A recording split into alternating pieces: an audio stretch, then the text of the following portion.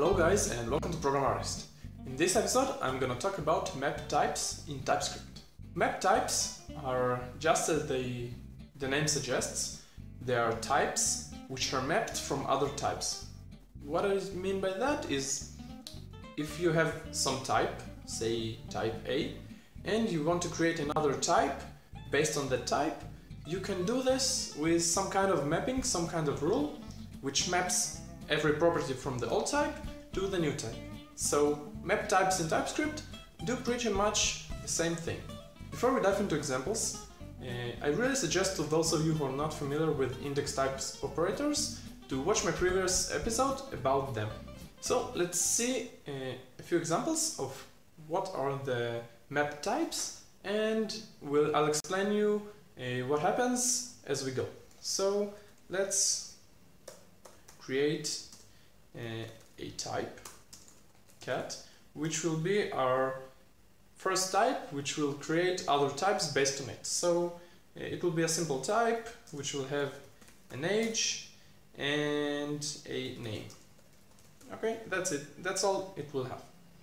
So now let's create our first map type, okay, which will be a read-only cat. Okay, and what our cat will be, it will be the same thing as the previous cat, but all the properties will be read-only. We can do it simply by adding a read-only before each property and copying and pasting it, but with map types we can do it much more simply by doing like something like this: read-only type get, sorry, equal, okay, read-only p in key of cat, and it returns cat at p. So let's look what we have here.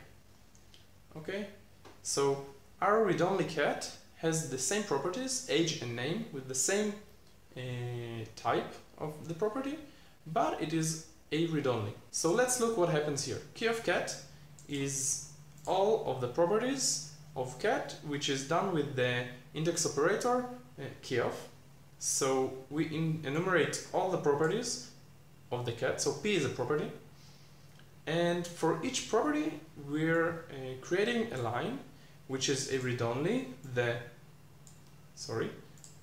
property name, and the type is the same as cat at the property name. So if you don't remember or know what index operators are, you should really watch this episode. It will be much clearer after you do it.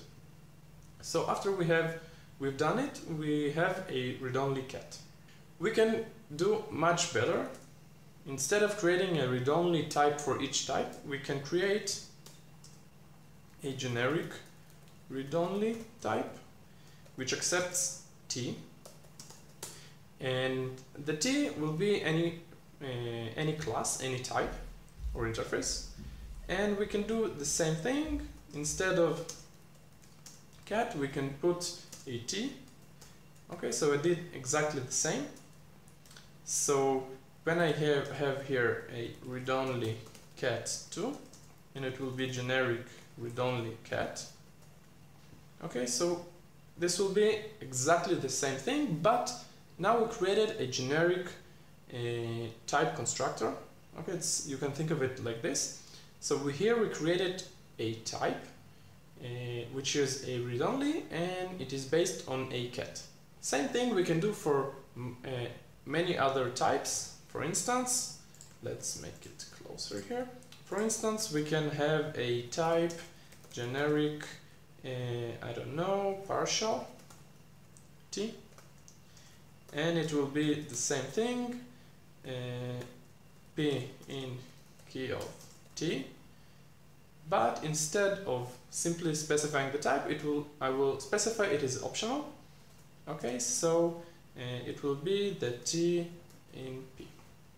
So when I have type partial cat, and it will be generic partial of a cat, and we'll look at the partial cat, we'll see that it is all the properties of cat are now optional, and we can do it, combine it. We can do read-only partial cat, and it will be a generic read-only on partial cat. Okay, so now it is read-only and optional properties for every property. And we can do other things such as nullable types, so generic nullable t, and it will be the same thing for each p in key of t. The type will be either t of p or null, so type nullable cat will be generic nullable cat. So now we can see, okay, so because it cannot be null, it can be nullable right now, so it doesn't do anything.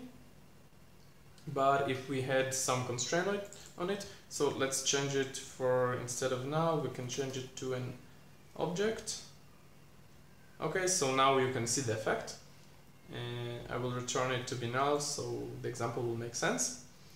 You can do other things such as, okay, let's make it more clear, like this, like this. Okay, you can do other things such as, suppose you have an interface proxy and it has a get t and a set t functions. Okay, now you can create a type which is proxied with the proxy. And how you do it? You create a proxied type. Okay, so for each property of t, the type of it will be a proxy to t. So let's look what we have as in proxied cat. Okay, proxied cat. What we have here, we have a cat which the properties are proxies. So now when we have const cat which is proxied cat,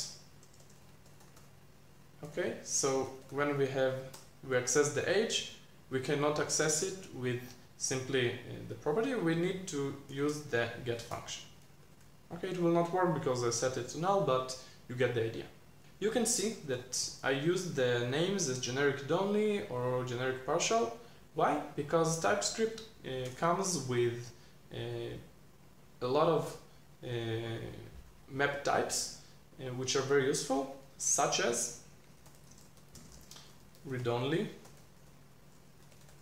Okay, it already comes with one, and it comes with partial. Okay, so it is a partial one. It is not my partial. Okay, my partial was generic partial. Also, it comes with pick. Okay, and the signature of pick is like this. So the first parameter is the type. Okay, for instance, cat.